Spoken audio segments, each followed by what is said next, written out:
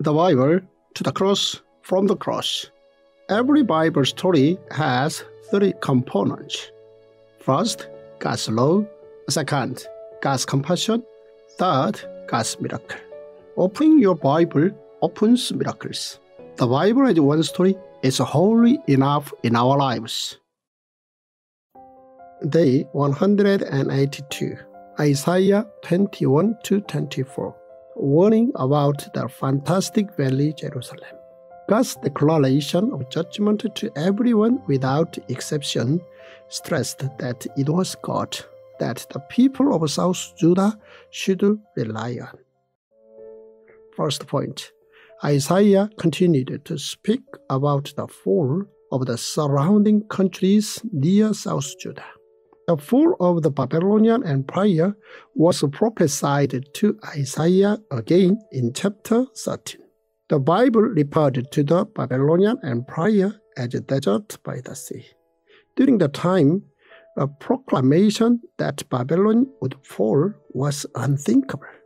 But not only was this proclaimed once, but twice.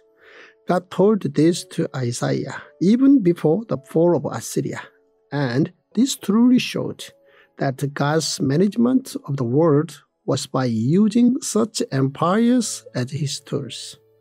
Later on, we see that Babylon did indeed fall in 539 BC.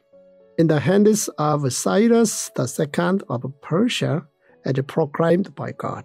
The reason Babylon fell was because Medes that had the casting vote at the time played a role in the fall of the Assyrian Empire this time, but then made an alliance with Elam to attack Babylon at a later stage.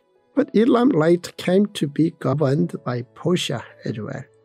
The capital of Elam was Shushan, and this place later became the geographical background of Esther. Now God proclaimed the judgment on Duma through Isaiah. Duma referred to the descendants of Edom. The Edomites lived in Seir and became a great nation. Due to their geographical location, they were able to prosper through trade. Whilst proclaiming judgment on Edom, Isaiah compared morning to night.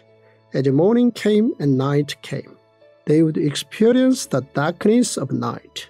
He warned that although they would wait for the morning to come, they would soon face night again. After the prophecy on Babylon and Duma, God went on to proclaim judgment on Arabia. Second point, the prophecy about the valley of the vision was God's warning to Jerusalem. After proclaiming judgment on the surrounding countries of South Judah, God continued to give a prophecy about the valley of the vision as a warning. The valley of the vision here symbolized Jerusalem. This was therefore a warning against Jerusalem. The reason Jerusalem was to be punished by God was because they did not listen to God's warning or keep to his laws and only relied on help from other countries. Therefore, God rebuked the king of South Judah for being self-reliant. Although South Judah was once on the same boat as Assyria, now the tables had turned, and Assyria came to attack Jerusalem. With this, Hezekiah was making plans to salvage the situation through political strategies. The reason Jerusalem was to be punished was because they refused to admit their faults and repent. Third point, God rebuked the early leaders of South Judah. This is what the Lord Almighty says. Go, say to this steward, to Shebna the palace administrator. Shebna was the palace administrator during the times of King Hezekiah. The next after Shebna was Eliakim, the son of Hilkiah, and he became the next palace administrator. Both these people had an enormous amount of power and authority. When Sennacherib's soldiers seized Jerusalem, these two were sent outside the Jerusalem walls to pass on Hezekiah's message. God rebuked the sins of Shebna and Eliakim through Isaiah. God rebuked Shebna's lavish and luxurious lifestyle. He abused his powers in order to lead a lavish lifestyle. Such a person was not suitable to be in a responsible position. God claimed that Shebna was a disgrace to his master. God claimed that Eliakim would take over the place of Shebna. But God knew that Eliakim would not be much better.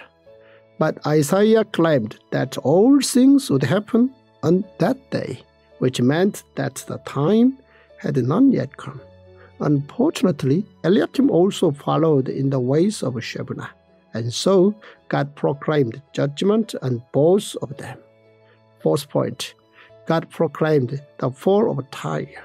Now, God proclaimed judgment on Tyre. Tyre was located on an island, and they believed that they were geographically secure and safe. From living in the sea, the people of Tyre knew a lot about trade through sea. They believed themselves to be kings of the sea and were very arrogant. God's judgment on Tyre was fulfilled after the reign of Nebuchadnezzar in Babylon. Much like South Judah, Tyre also had a difficult time for 70 years and then became completely destroyed by Alexander of the Hellenistic Empire. When Tyre became restored with the help of the Persian Empire, they provided some aid to the Jews, who were also hard at work for restoration. But when they sold and traded, even during Sabbath, Nehemiah rebuked them. The reason Tyre fell completely in the hands of the Hellenistic Empire was because of their arrogance. Tyre believed that they controlled the sea, but there was something they did not know. They were not the ones to govern the sea, but the sea was protecting them from danger.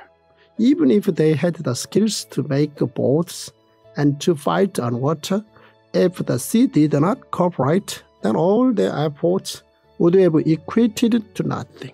They did not know that all their abundance could be taken away from them in one short moment. They did not know that their world was managed by God. Fifth point, no country, including South Judah, can be excused from God's judgment. God now came to his conclusion regarding the countries and their punishment.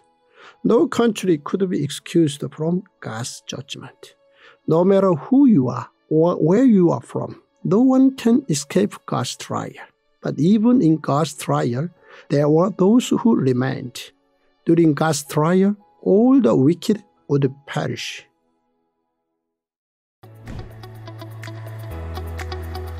This Tongdok app is amazing. When I first met Dr. Zoe, we were speaking together at a conference.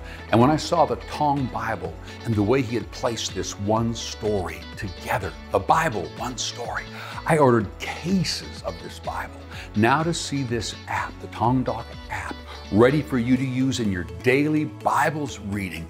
This is amazing because so many people tell me I don't understand the Bible.